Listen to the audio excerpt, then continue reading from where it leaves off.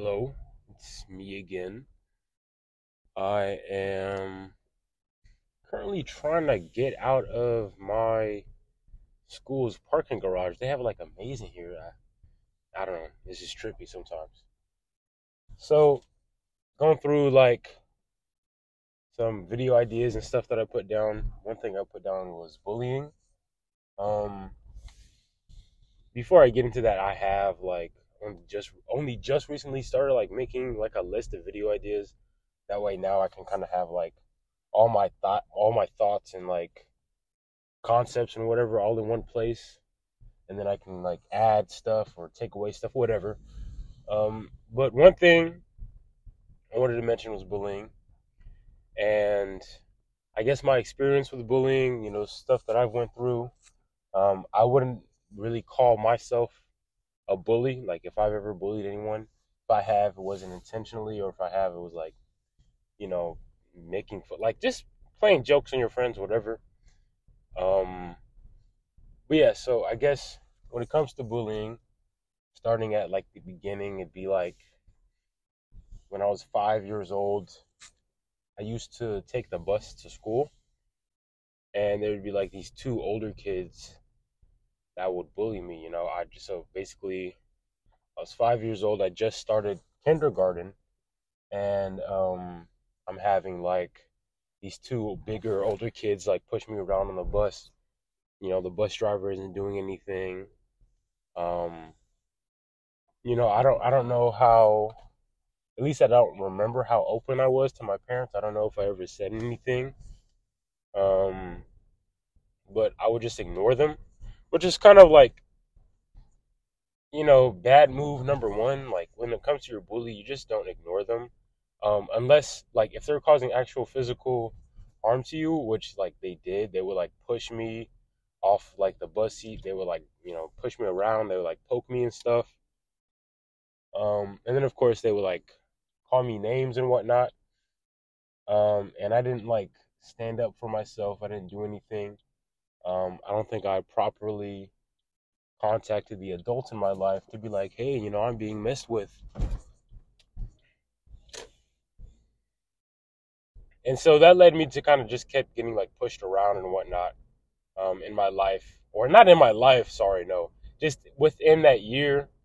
At some point, I don't know if I ever did. No, yes, actually, I do remember I did say something. I actually did kind of say like, why do you guys treat me like this? Why do you guys be so mean and stuff? Because I think at some point I did. I either opened up to my mom or I either opened up to my dad, and they told me to do that, to speak out, to say like, hey, why you guys treat me like this? I don't like this treatment.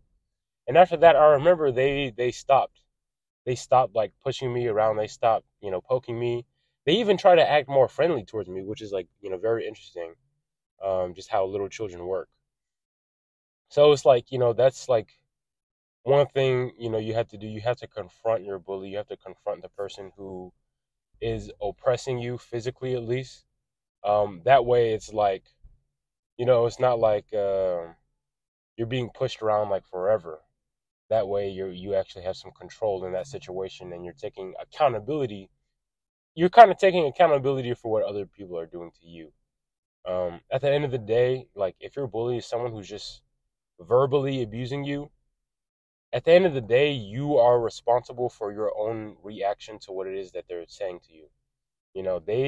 Their words cannot have any control over your life. You have to kind of like realize that, and you have to know that. Okay, so fifth grade, not fifth grade, when I was 5 years old, and then other bullying situations, I just remember like the most rampant ones.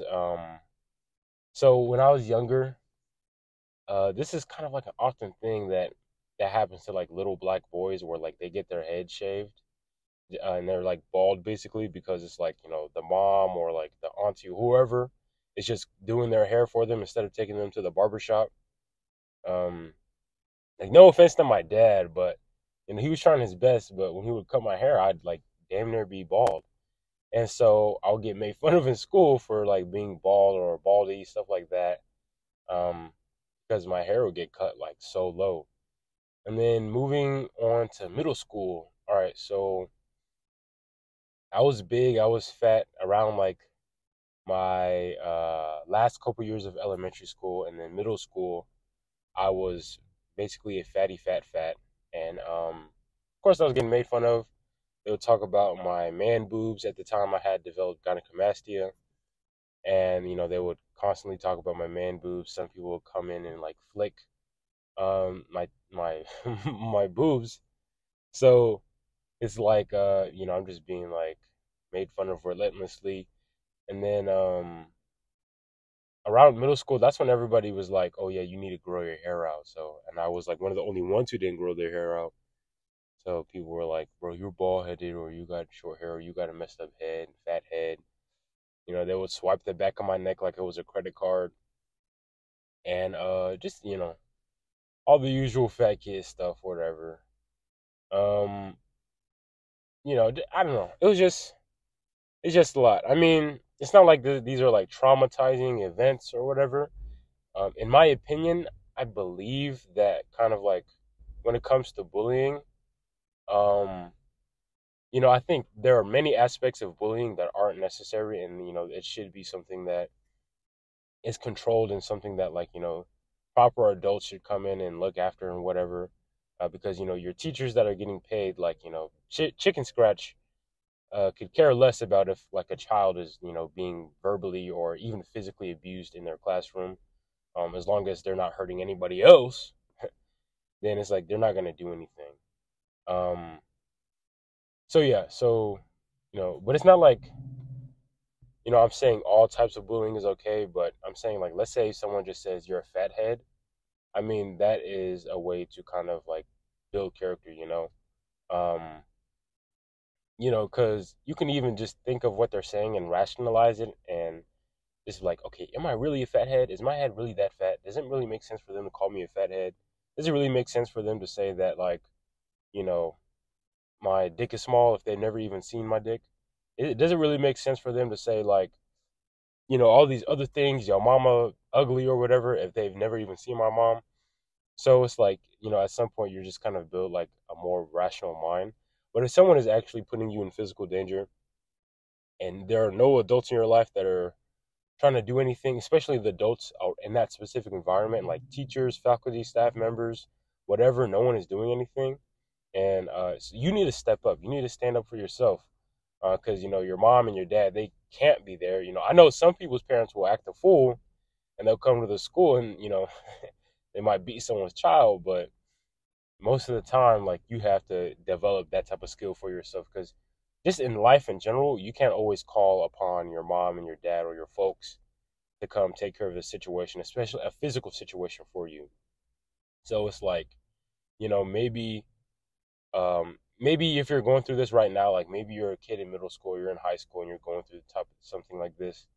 Again, like first thing to do is just to call them out. Like, hey man, why do you do this? Like, why do you do that? Like, why do you mess with me? Why do you do all these things that like irritate and like aggravate me? Why are you poking me? Why are you doing all this? You just have to point that out. A lot of times they'll stop. Sometimes maybe I don't know why they'll just keep going, and sometimes it can feel like as if they're targeting you specifically. Which is a example from high school. Like I think I was in 10th grade, and it was this one guy. I think he was like a senior, or maybe he was like a year older than me. Um, he was like in some type of finance class or whatever. Um, back in high school, where he would like every time I would say something, not every time, but a lot of times he would say something, he would like mock me, repeat me, like, oh yeah, and then I went over there to the store. Oh yeah, and then I went over there to the store, and then I'm just like, bro.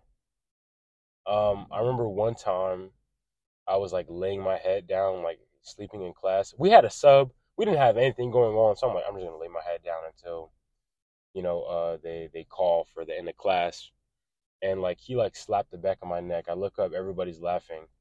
And it's funny because his friend who be over here, riding on him, like, following him like a puppy, like was literally like pointed to him out, like, I didn't do it, he did it.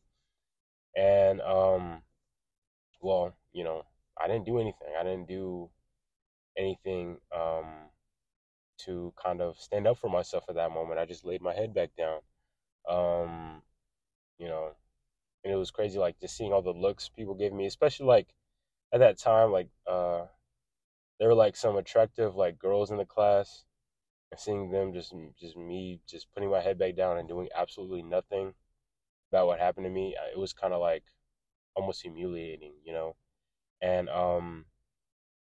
it's like I had never been tested. I had never had like my metal tested to a degree like that, to where I would actually, it would make sense for me to, you know, stand up and like, you know, bark a little bit or do something instead of just taking that.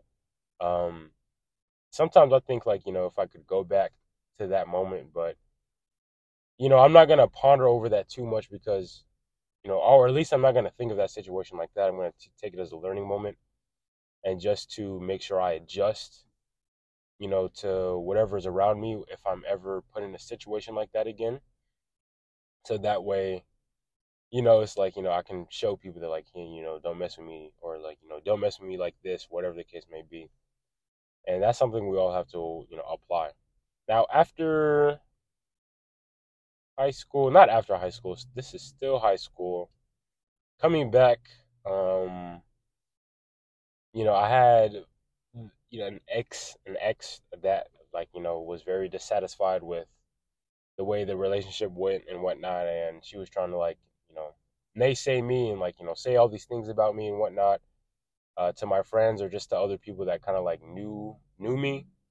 Um, and it caused, I wouldn't say it caused many problems because she was already kind of seen as like someone who was problematic, and so I was just kind of able to, you know, not be any type of like stressful situations or anything. One thing is that like a lot of the stuff that she said, she never said directly to my face, you know, or in person. Never even like, you know, tried to shoot me a text message or anything, trying to be like, hey, you're a stinky head, you're a boo boo head, you're a doo doo head, you know, nothing like that. So again, like that is a form of bullying, you know, trying to destroy your reputation, you know, to slander or sully your name, stuff like that. But a lot of times those people won't come and say anything to you. A lot of the times those people won't do anything because they're not really about it, bro. Like they're just trying to be like behind the scenes. They're not trying to be all up in your face about it. And like those people, you just gotta watch out for those people, you know. Um, you know, watch out who you associate with, because sometimes that just can just come back and like bite you in the butt. And now you're trying to deal with somebody who's like, you know, I don't know, has no type of regard for like, you know, how you feel in any of the situation. Okay, now bullying coming out of school. No, I have not experienced any bullying. Um, you know, there's been little to no situations to where I've had to worry about, like, you know, if I'm gonna get bullied at like at work or at school or at college. I mean, since I'm in college now, nothing like that. You know, it wouldn't make sense because we're all just like grown adults. It wouldn't make sense for grown adults just to be like actively bullying each other. Now, you know, who knows? You know, maybe you are in a situation like that where maybe you're at your job and your job is just mostly like older people, or you're in college for whatever reason you're getting bullied by people who are paying to be there, or people who are getting paid to be at a specific place. Instead of focusing on them, they decide to devote some time and energy to bullying you. Now, there are other ways you can be bullied, not just like, you know, being made fun of or, you know, being physically attacked, like at least in the real world, right? There are other ways. There's stuff like cyberbullying, right? Which, honestly, bro, get off your phone, bro. Get off your phone. Get off your laptop. Get off social media. Why? How are you getting cyberbullied? I never understood that, to be honest, bro. Like, close the app. Someone is texting you on Instagram saying, you this, you that, blah, blah, blah. Bro, close the app. Now, I know there's other ways where people could do something where they possibly like take a picture of you without you knowing, or take something like maybe something that you said to them in private. Like maybe you trusted this person at one point in time and you gave them information or whatever, and now they're like over here like leaking stuff, or they're over here like saying this type of stuff. that is a form of bullying, and that is very unfortunate, especially with the way the internet is now. Um, so like for people who are in high school, now I don't know how it works in different places of the world. So we have something called like getting exposed, right? And that's usually when someone gets like naked photos of them basically leaked to the school, right? So let's say Joseph, sorry if your name is Joseph. Joseph is talking to Veronica. They're not dating or anything, but Joseph is talking to Veronica, and like Veronica sends him some like pictures, and then he decides to share all these pictures of Veronica, and then they get around, or like let's say maybe they were dating, they had a really bad breakup, he's salty about it, whatever, and then he decides to leak these pictures. The other thing can happen too, where like a dude sends a picture of a girl, sends a girl a picture of his like his stingwang, and she's salty, she gets mad, they break up, whatever, and then she leaks like those photos, to the school or whatever. That is a form of bullying, and that's a horrible form of bullying that like you get those private parts out there. And then what really has to happen, you just have to exercise precaution, bro. Like you just do not send any pictures like that ever. Um, like high school relationships, bro, like honestly, man, I would say it's a waste of your time, but a lot of people can end up having beautiful, flourishing relationships outside of, coming out of college. But in general, most college, not college, sorry, high school, most high school relationships are just fluff, and you shouldn't be sending those types of like imagery or photographs to anybody, whatsoever. Not even if you're married or older, like there's no point. Why are you sending a picture of your wiener? Why are you sending a picture of your tatas or your butt? Like just wait till you get in person. It's much better that way. Um, even if you have a bunch of trust in this person, to not share those things or whatever, just still don't do it, because like now it exists within digital media, and digital media exists like forever. So yeah, but back to cyberbullying. Like, okay, if it's like someone's like talking shit or whatever, someone's talking smack on Instagram or Snapchat, whatever, just close the app. Close it. I mean, what can you do? Just block them. Then it's not there anymore. And then someone comes to you in school, says like, "Oh, so and so said, you know, said this about you or whatever." Then what you do is like, "Well, did you hear it from me? Or well, did they tell you? Did they actually tell you? Or where's the proof? Whatever." So we shouldn't be caught up in these things, at least with cyberbullying. And with regular bullying, we shouldn't, we should find ways to mitigate that, stand up to your bully and whatnot. Um, just exercise precaution, and just try, and of course, like in physical altercation situations, where someone's beating on you, you're gonna have to stand up for yourself. There's like no choice, especially if no adults are getting involved. But yeah, that's about it. See you guys in the next video.